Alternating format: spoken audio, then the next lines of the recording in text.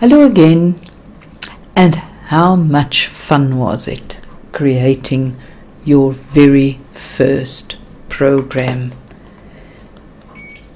And I'm sure you are now very excited to start with another more intricate program. So what I think what we could do is we could have Scratch the Cat tell a little joke to a friend. Good. Now you already know what the Scratch window looks like. Oh, you know, this stage, this backdrop, it's very boring to have a white background. So let's have a look here. We click on the stage preview here, and we can change it. Now on the bottom there we have different options. Now if you hover your pointer over an icon, you will see what will happen. So this one at the right says new backdrop from camera, and yes, you can go and take a photograph, but it must of course be the camera that is installed. So if you have a webcam, you can take a picture, or if you are working on a tablet, of course they have inbuilt cameras or built-in cameras. Right. So I don't think this will often be an option, but of course if you have other photographs, you can always use this one, upload the backdrop from a file. So you have pictures, you've saved them to a file, perhaps you've downloaded something from the internet, you can use that. The next one says paint a new backdrop. Oh yes, certainly we can try that later on, but the one that I am going to use today is this one, choose a backdrop from the library. So we click on that, and oh, can you see all these backgrounds appearing? So this little joke that Scratch is going to tell his friend has to do with homework.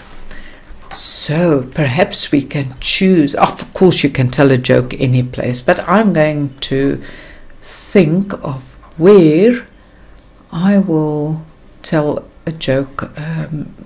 These two, you see these brick walls, it looks like a school building. There's another one. There's a chalkboard. Let's go down. Oh, beautiful.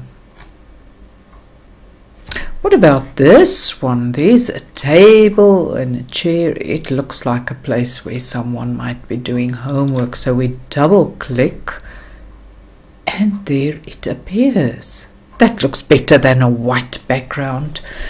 Okay, but now if you see, Scratch is hanging in the air. We don't want him there. So we are going to drag him down here. And now, to whom is he going to tell the joke? He needs a little friend, so we need a new sprite. And there we have new sprites, are very much the same as with the stage. The camera, sorry, I was interrupted. So let's just start again. Okay. So we can get a new sprite from a camera, built-in camera of course, from a file. If you want to do that, of course you can do that. Get a picture of yourself and a friend. Perhaps you'll have a little bit of difficulty with the sizes.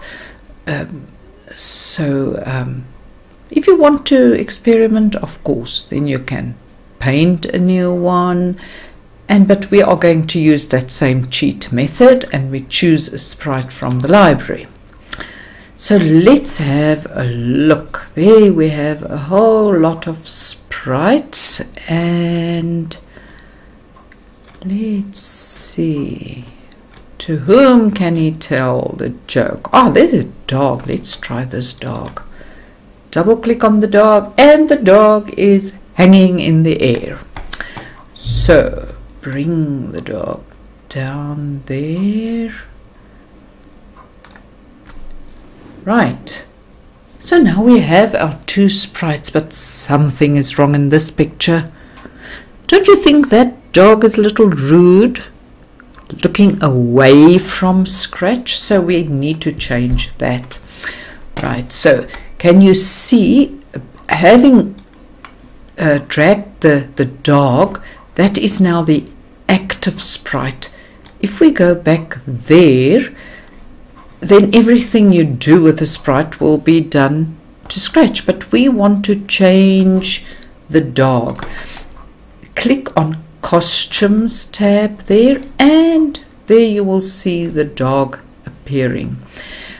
Now if you click there on the dog, then you will see these buttons appearing, and I think you know this setup from other programs, from Word. As soon as you have a graphic and you click on it, then you get these. They are called handles, and you can resize. You can turn it around with this one, or you can resize it. Okay, but what we want to do, let's make the dog a little, come on, a little smaller, because he seems a bit big for the room. We don't want our second sprite to be larger than the cat. I think he will perhaps bite the cat. Okay, so we want this dog to look that way. So you grab hold of either the left handle or the right one and just drag it across, and there the dog is. But what happened here? Right, I want to show you something. Let me just enlarge this. Can you see there's a little cross, and there we have a little circle. That is the center of our sprite, and that is, so what we are trying to do is we are trying to get that little circle more or less over that cross.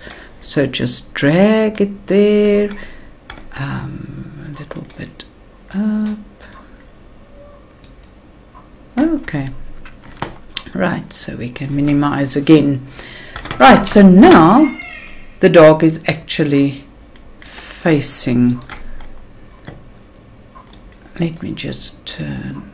Oh, that looks better, and we can drag the dog around. Okay, so now it seems that they will be able to talk to each other. Right, so I think I'm going to stop here, because I think you now have a lot of work to do. So you are going to get a new backdrop. You are going to move your characters, your sprites around so that they look right. And of course you don't need to use the ones that I used. Choose your own ones or use the same ones, it doesn't matter. And then I think, just to be on the safe side, let's just quickly save this one, and we will call it joke. And I am going to put it in my Scratch projects, and Hello World is of course already there, and now I have my little joke and I save it. So if you close it, you need to do something else. You can always just pick up where you left.